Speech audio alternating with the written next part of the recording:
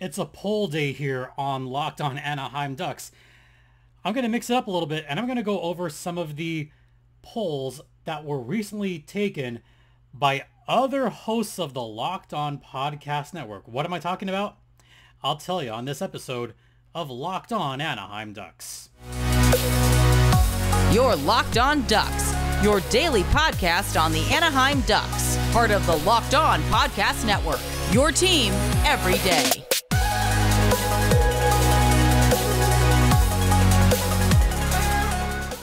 Welcome to Locked On Anaheim Ducks, part of the Locked On Podcast Network. I'm your host, Jason J.D. Hernandez. I've been covering hockey for over a decade. I'm currently also the public address announcer for the Coachella Valley Firebirds. Thank you so much for watching. Thanks for tuning in. All right, so about a month or so ago, actually, while I was under quarantine and, sick in bed, there was a poll that came out. Actually, there was a few polls that came out about, who is the best overall player, who's the best in certain positions. And there were a couple that really piqued my curiosity. Actually, there was a few that piqued my curiosity. But there are three that I want to focus on the most today. And the first one I want to focus on, because this one I feel is a big one. Best players 22 and under, according to other Locked On hosts. So this one is going to anger a lot of folks. This one angers me a little bit. So I'm just going to, show you the results of that poll. There it is. So, top 5 players under 22. ARG. Number 1 is, of course, Jack Hughes of the New Jersey Devils. I mean, as someone that hates Scott Stevens, I don't like the Devils, but you know what? I don't disagree with that. Jack Hughes has come up aces. He has been one of the best up-and-coming players in the league, and I think part of why he gets so much love is A, East Coast bias, and B, the Devils are good now. The Devils no longer suck. They're actually a pretty decent team now. And Jack Hughes is at the forefront of a lot of that. So that one, I don't disagree with that. I just don't like it. Number 2 on this list. So I actually have the voting and the ranks here. Number 1 is pretty clear cut. Numbers, the next ones are all close. So it's a close 2 through 5, really a close 2 through 7.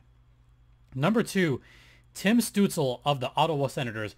And I think this has to do with the fact that, I say this jokingly, Locked On Sens has 2 hosts, not 1. So fine, Tim Stützle. Number 2. Yeah, I'm actually kind of okay with that. Stützle had a terrific season with the Sens last year. Number 3, this is the one that got to me big time. Number 3 is Connor Bedard, and he hasn't even played a game yet in the NHL. Let me repeat that for y'all. Number 3 is a player that has not played in the NHL yet. So this is kind of me talking to all the other Locked On hosts. Y'all, WTF? What gives? I kind of want to hear your reasoning on why you ranked Connor Bedard so high. Look, I voted on this. I didn't vote for Connor Bedard on this at all. And the reason being is because he hasn't played a game yet. He's got these stupid lofty expectations, and I get that they're high expectations, but that is putting so much pressure on the kid to be the savior of the team. And I don't know if he can do that first year out. That's just my opinion. But, to put Bedard at number 3 already, that just feels a little strange to me. Then number 4, Matty Beniers. So I will full disclosure this. When I did the ratings, I put Beniers, then Zegras, then Hughes. I almost put Trevor Zegras number 1, but I cannot deny the fantastic season that Matty Beniers just had. He just won the Calder Trophy. He was the Rookie of the Year. He took the Kraken to the second round. He pushed Dallas to the limit. They went 7 games. I mean, it's not just Matty Beniers, but he was a big part of that roster and a massive reason why the Seattle Kraken are going to be a pretty solid team for years to come. And Matty Beniers is at the forefront of that. So Matty B at number 4, I can't fault that one there. Number 5, Trevor Zegras. Should be higher. It's criminal that he is number 5 on this list. Trevor Zegras is one of the most dynamic players out there, and I can't believe he was all the way down at number 5, but this is a completely biased remark by me. Could be higher, but it is what it is. Other players on this list that were a little further down. I'll just go full disclosure. After that was Matt Boldy, Mo Seider of the Red Wings, Dylan Cousins of Buffalo, Jake Sanderson, and Lucas Raymond of the Wings.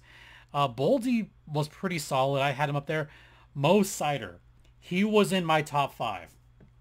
And for him to be number 7, that one just feels really strange to me. After Boldy and Seider, it's a huge drop off.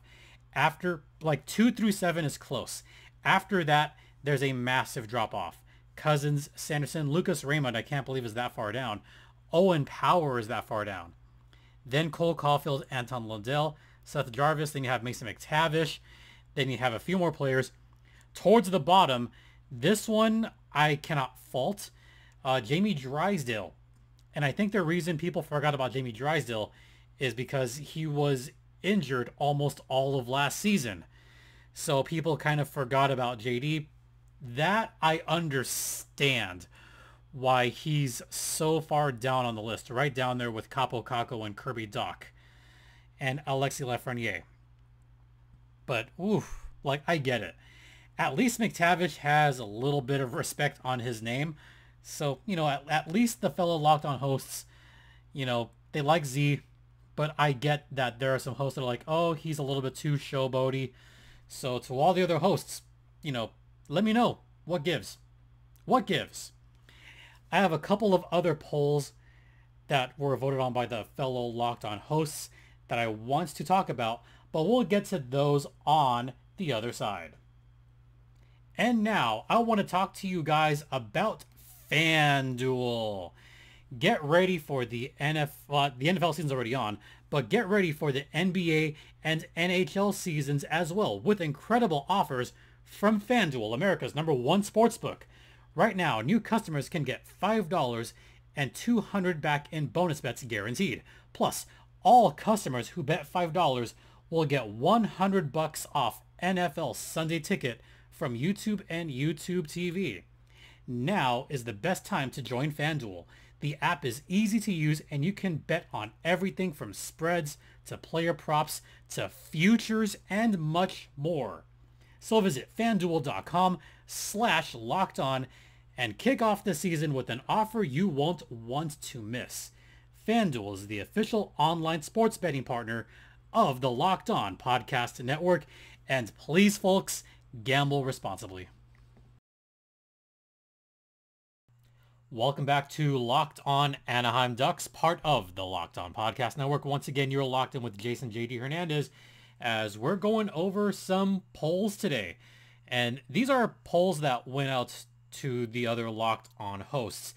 And, you know, we all voted on them as such. And there were some interesting results across the board. And one of the more interesting ones that I found, I'm only going over the ones that involve the Ducks. And, you know, I don't want to go over teams that aren't the Ducks because this is Locked On Anaheim Ducks. So obviously I'm going to go over the teams that are Ducks related. And this one was interesting to me because I thought this would score higher for the Ducks. Best mascots. So the graphic has the top 5 NHL mascots, and look, Wild Wing is there. #1, this one was obvious, Gritty. Gritty is the best mascot. He's the most known mascot. Everybody knows Gritty. A lot of people love Gritty. Gritty was by far the most popular mascot among the hosts, and it wasn't close. So Gritty #1. that one makes sense. Look, Gritty came into the league like gangbusters. I remember that he came in like a wrecking ball and just took the league by storm. Not only that, but Gritty has managed to have just an insane following. So much so that Gritty has bodyguards. So that one, not surprising. Number 2 massively surprised me. The New Jersey Devil. There's definitely some bias there, but New Jersey Devil at number 2, that one seems really strange to me because amongst fans, New Jersey Devil is a love him or hate him kind of mascot. So I was shocked to see that one at number 2. I was also surprised to see Bernie at number 3. Bernie's a fantastic mascot. A lot of people love Bernie. But number 3, ooh, that's higher than I thought. Number 4 was the most surprising. Howler of the Coyotes. I think if the Howler mascot was a little bit more, had more tenacity, looked a little meaner, that would make more sense to me. But Howler at number 4, okay, kind of strange. But coming in at number 5, at least top 5, Wild Wing from the Anaheim Ducks. This one was no surprise to me. I had Wild Wing higher. When I did the poll, I put Gritty at 1, Wild Wing at 2, and I put San Jose Sharky at number 3, even though that one came in 7th on our poll. Look, San Jose Sharky is another popular mascot, but let's talk about Wild Wing for a second. Wild Wing, for a while, was the most infamous mascot in the National Hockey League. Down to Wild Wing's entrance into the league, down to Wild Wing attempting to jump over the fire and failing massively. I mean, yes, part of me still laughs at that, but I love Wild Wing, so part of me is like, oh no. But, part of me kind of chuckled a little bit, and I know that a few Ducks fans kind of feel the same way. It was, I gotta say, it was kind of a funny moment, and it made for an infamous moment and made for good television, if that's worth something, I guess. So Wild Wing now is much more beloved. A lot of people love the mascot. They love the logo look. And I kind of get that some people said, oh, the 30th anniversary jersey is just Wild Wing. Well, it kind of is, but it's based on the shoulder patch from the old Mighty Ducks, not Wild Wing. But the shoulder patch was after Wild Wing. But little known fact, out of all the mascots in the NHL, only one of them, well, for now, had a full-blown cartoon series. Remember the Mighty Ducks TV cartoon series? Yeah, it was kind of quirky, but it was still fun to watch. I think it was on Disney Plus for a short bit, and I watched a couple episodes, and it was a good time. I thoroughly enjoyed it. So that's who came in at number 5. To round out the rest of that list, Tommy Hawk at number 6. Wow, that's high. Sharky at 7. Then Iceberg Buoy at 9. I had Buoy at 5. Stinger. That one's surprising. Youppi. I had Youppi as a 4. So my 5 were Gritty, Wild Wing, Sharky, and then Youppi and Buoy. And the reason I voted for Buoy, maybe a bit of bias there for the Firebirds, but, and maybe bias because Buoy tugged on my playoff beard at the time. But Buoy is kind of a liked mascot in the league, so that one's all right. Youppi I thought would rate higher. Youppi is the only mascot on this list to have been a mascot in both the National Hockey League and Major League Baseball. Youppi used to be the mascot for the Montreal Expos until 2004 when Les Expos moved to Washington and became the Nationals. So Les Canadiens, they adopted Youppi, and now he's their much beloved mascot for the Canadiens, for the Habs. And you can't go wrong with Youppi. And looking at the bottom of that list, kind of interesting to see the bottom of that list. Bailey is like right behind, like right there. Chance, Al the Octopus, somehow. Bailey's right there. Blades is right there. But you get to the bottom 5. Slapshot from the Capitals, that weird eagle. Nordy for the Wild. Yeah, looked kind of weird. Stormy the Ice Hog for the Hurricanes. How dare you. Hunter for the Oilers. That one makes a lot of sense. And Carlton the Bear for the Maple Leafs. That one also makes a lot of sense. Carlton the Bear just looks like a plain white bear. It has that same old goofy smile. That one's always looked weird to me. Hunter for the Oilers. What the heck is that? I think I had that one towards the bottom of my list as well. But the bottom two make perfect sense. Maybe it's time that one of those teams change their mascots, because they're not exactly the most popular mascots, but they're still there. They still serve a purpose. Okay, fine. It is what it is. So that's a look at the mascots list. All right, coming up after the break, I've got one more list to talk about. And this is something that I'm going to delve big time into. We'll get to that on the other side. Welcome back to Locked On Anaheim Ducks, part of the Locked On Podcast Network. Once again, you're locked in with Jason JD Hernandez, as we're kind of going through some of the polls from the Locked On people. Yeah, fellow Locked On hosts. You know, they had their say on a few things. Just want to kind of briefly go over some of the other polls. Top 5 NHL wingers, the top 3 wingers, David Pastrnak, Matt Tkachuk, Jason Robertson, makes perfect sense. Top goalies, Vasilevsky, Igor Shesterkin, Connor Hellebuyck, also makes sense. Top defensemen, Cale Makar, Erik Karlsson, Adam Fox. Yeah, that's about right. Top centers, Connor McDavid, Leon Draisaitl, and Nathan McKinnon. Yeah, I'm good with that. Now, there's one more that I've not mentioned yet, and that is logos. Yes, all the Locked On hosts voted on the best logos in the National Hockey League. I think you might see where I'm going with this. Number 1 on that list was the Detroit Red Wings. The Red Wings, obviously number 1, and this was kind of not close. It really wasn't. Detroit has a classic logo. It's honestly timeless. That is the one logo that I don't think has really changed dramatically in their team's history. They may have changed the look of the wing itself. They changed the way the wheel looks, but it's been very minuscule changes, you know, after a few years. But the core of the logo has remained the same since heck was a pup. So it's been that long.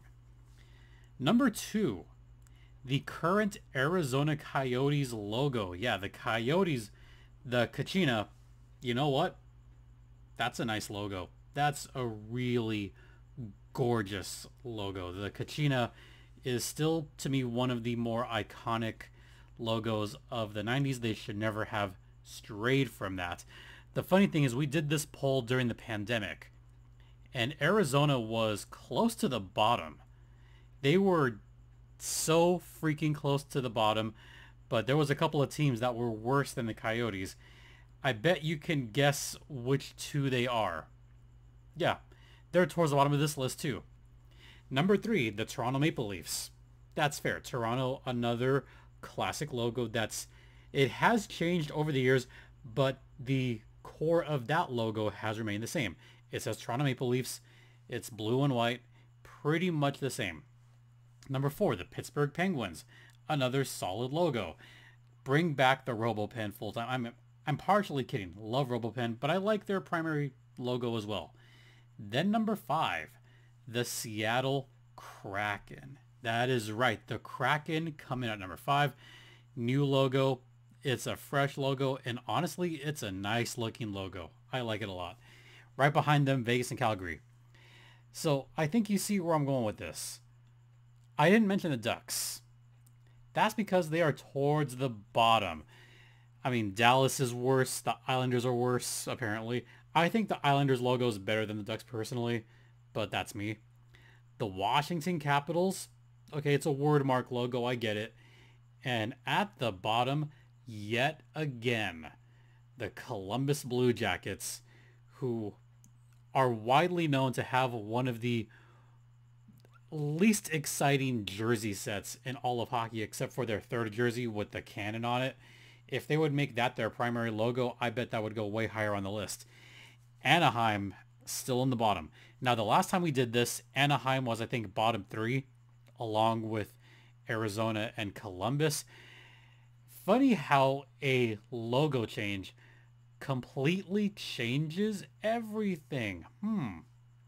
I've mentioned this several times in the past, and it kind of validates my feeling that fellow Locked On hosts, will agree with me on that the Anaheim Ducks are one of the worst logos in the National Hockey League.